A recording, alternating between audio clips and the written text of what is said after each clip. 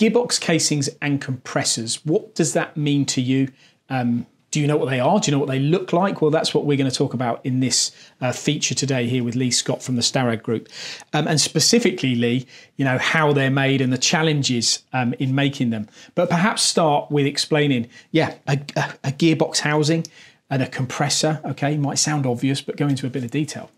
It's a big topic, really, because you can start with small, sort of car-sized components, and you can move up to rail-sized components and wind turbines type of components. So wide range of materials, wide range of products, and different types of solutions.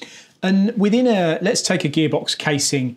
What is the core exercise or the core activity within it when it comes to manufacturing? I mean, precision has to be critical, doesn't it, here, because of what's happening inside the gearbox to ensure, you know, reliability and longevity.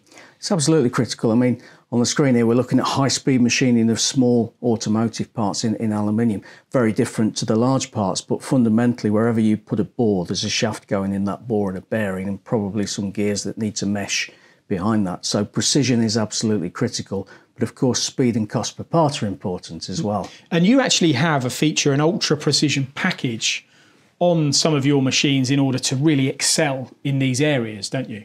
We do, and particularly on the larger machines as well. So if we take the components for the rail industry, say, or the wind turbine industry, you know, you've got quite a distance between some of these bores, and you've got temperature variations in the shop sometimes.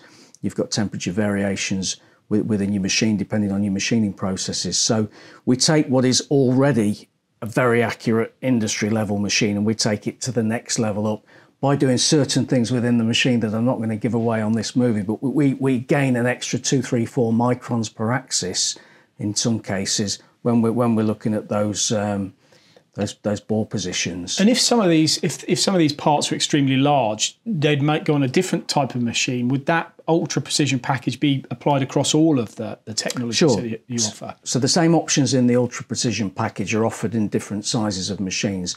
But on the large machines, for example, you may have a traversing spindle, a quill to get right down inside a bore. Which we've seen on one of the machines at EMO, in fact, wasn't it? Which gives you that extra extension, doesn't it?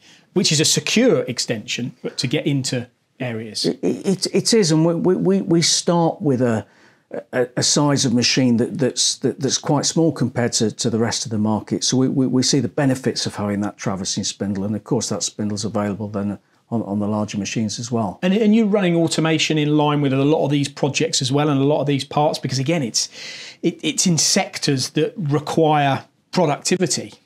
Always. I mean, all the machines that we offer from the Heckert range, for example, are all twin pallets. So there's an automation element anyway. But often they're then coupled up with a pallet type system so that there's seamless flow of production through the shop.